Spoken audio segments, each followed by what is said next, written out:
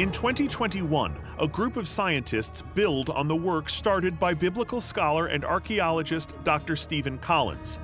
They analyze the ruins at Tal el-Hammam, which he believes may be the actual location of Sodom and Gomorrah, to try and pinpoint the cause of the destruction. Concentrating on the soil found in the destructive layer, they discover tiny, fractured sand grains called shocked quartz.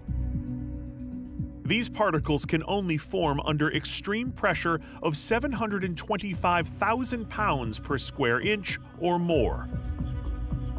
Using laboratory furnaces, researchers also find that the pottery and mud bricks at Tal el-Hammam started to liquefy at temperatures above 2,700 degrees Fahrenheit, which is hotter than molten lava.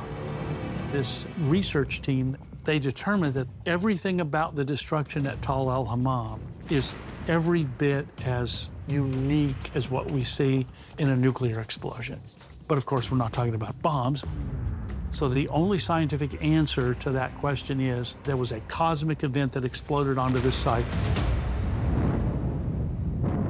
This type of cosmic event is known as an airburst. Airbursts happen when a meteor comes into Earth's atmosphere at tens of thousands of miles an hour and then explodes. It is a violent and high-heat event that destroys everything in its path. The resultant destruction we find at Tal el-Hammam is exactly what one would predict if an airburst event had occurred.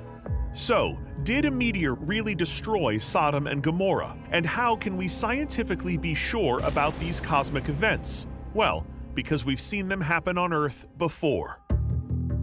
On the morning of June 30th, 1908, just after 7 a.m., a massive explosion rocks a remote area in Siberia near the Tunguska River. Witnesses report a dazzling blue light streak across the sky, followed by a deafening blast. Shockwaves break windows and knock people off their feet hundreds of miles away. An area of forest the size of Rhode Island is instantly flattened. Scientists believe the Tunguska event, as it becomes known, is caused when a meteor, roughly 150 to 200 feet in diameter, explodes in the atmosphere, creating a devastating fireball. Luckily, that explosion occurred in remote Siberia. The only victims were trees and an unknown number of unfortunate reindeer. But it seems the citizens of Tal el-Hammam aren't so lucky. Picture this. Sometime around 1650 BC, the people of Tal el-Hammam are going about their day blissfully unaware it will be their last. Miles above, a 100-foot space rock is hurtling toward them at 38,000 miles per hour. When the meteor hits the atmosphere, it explodes into a massive fireball.